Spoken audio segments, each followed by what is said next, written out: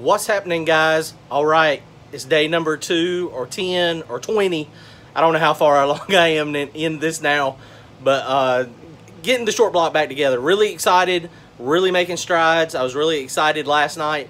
Made some good strides, got the crankshaft in, got the clearance set. So tonight what I'm going to do is I'm going to go ahead and hopefully get the short block completely assembled. It's going to take me but a few minutes, so I'm going to get this thing together. If you have never run aluminum rods, I've already got this bearing snapped in there. But in the cap, there's a dowel pin, and this locator pin is there to keep these bearings from spinning. Typically, on a normal steel rod, you don't have that locator pin. And so I think what happens is as these things get hot, aluminum is going to be a little more sensitive to the heat.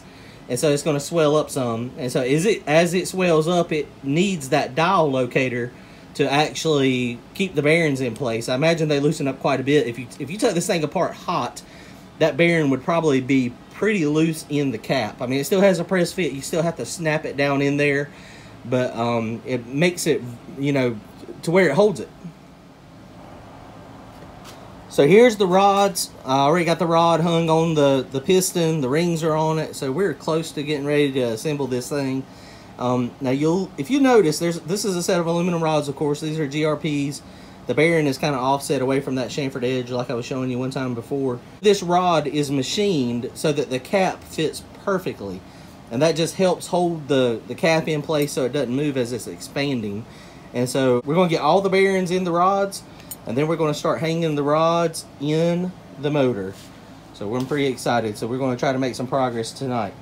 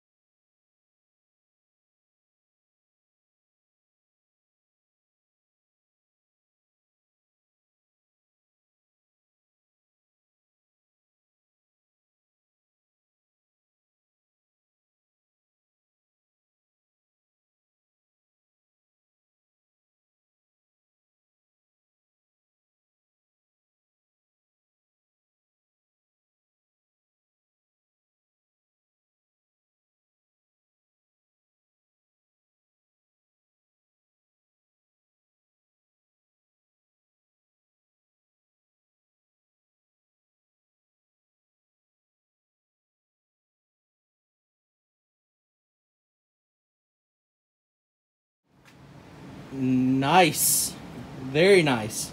So that turned out pretty good. Wasn't too bad. I had a couple cylinders. I had a couple issues with it initially.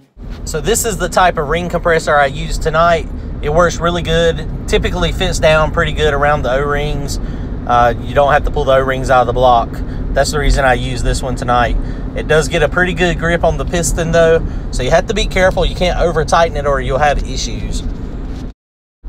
So of all the piston installers I've ever used, this one typically works the best. It's the easiest to use, but if you have O-rings sticking out of the block, it usually doesn't work too well. These are also fitted for your specific piston.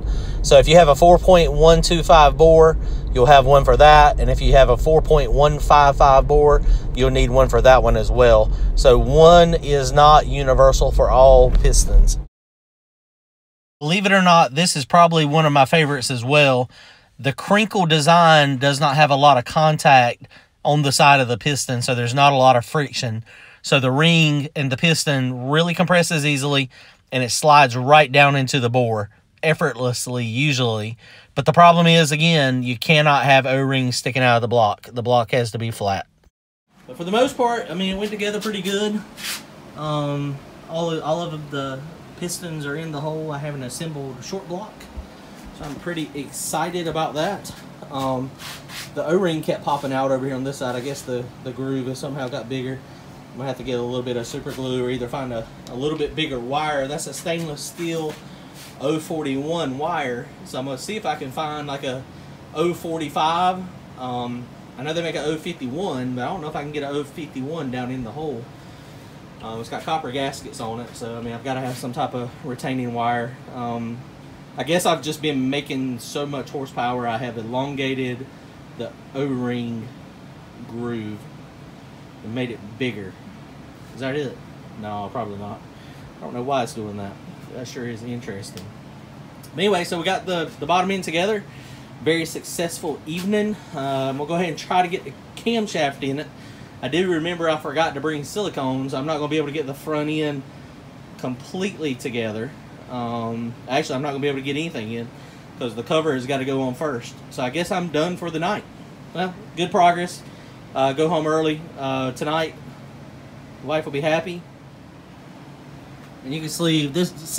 And you can see this is the cylinder that we got sleeved this last time. So that one is a perfect bore now. So everything looked good. It's coming along nice. Richard done a jam up job on it for me. I'm gonna roll it over real fast so you can see the bottom end. Crank, this thing doesn't spin very good. I guess it's because I don't have a handle. It rolled over pretty fine. I was able to turn it over by hand fairly easy. So everything seems to be proper. Torques on the main caps. The studs in the middle, the 7/16 were torqued to 75 foot-pounds. The ones on the outer, the bolts, those were all torqued to 65 foot-pounds. The little ones up here in the front, the little baby studs or bolts, those were torqued to 40 pounds. The big ones in the back, the main cap, and this is one of the features of a Dart Iron Eagle block. Most of the aftermarket blocks, they have billet caps on the center ones, but the end one is a cast one. The Dart Iron Eagle, it is billet in the back, so that's a good feature. I mean, it's pretty sturdy, pretty heavy duty. So these are a little larger. These were torqued to, these are 1/2 inch, so these were torqued to 100 foot-pounds. And there again, these little small ones here were torqued to 65. Now going down into the rods, I do it in a 2-step process usually.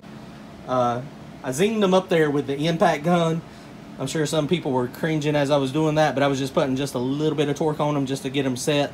And I always go down the line when I'm installing the pistons. Number 1, number 3, number 5, number 7. And then that way I don't have to roll the motor back and forth. And then I'll flip it over and I'll do 2, 4, 6, and 8. So it's not too bad when I do it that way. But you have to, you know, semi-tighten up. The little gun there goes down probably 10, 15 foot-pounds of torque. I just let it click just a little bit, just so it holds them in place. And then once I get them all on there, then I'm checking the side-to-side clearance, making sure nothing is binding, making sure I've got them all clearance good. I also got to look down in there where the rod is meeting the piston to make sure you got good clearance down there. You don't want it too tight. You know, it could be problematic if it's a little tight. So I torqued my bolts in 2 steps. So I went to 45 foot-pounds first. I'll go 45 and then 45.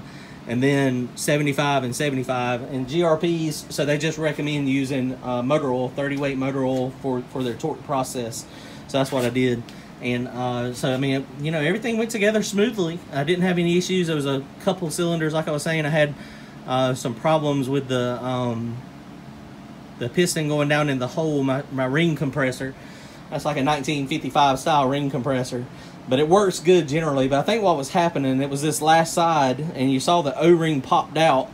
I think what was happening is the compressor was getting stuck on the O-ring just because of the sizing of the spring compressor and the pistons and where the O-ring was located. And so, you know, that ended up going okay. I think that's probably why, you know, the O-ring come out, is because my compressor kept hitting it. So I'm going to have to do either get some thicker wire, or either I might have to get a couple drops of, I get some JB weld. No, that's probably not a good idea for the O-ring wire. I don't know. I got to figure out a way to get it to stick down in there. The groove's just a little bit loose. You know, that was a new piece of wire I tried to put in on the last time, but it's still popping out. So I may end up with a couple pieces, get some super glue and glue it in as I go down. Once the head gasket gets on it, the head is not cut for a receiver groove. So I mean, it's going to hold down. You know, it's going to bite into the gasket, and it's going to go down in that groove, and it's going to stay. So I mean, it's not that big a deal. Just got to make sure it doesn't move or come out when I'm putting the head on, when I'm putting the head gasket on.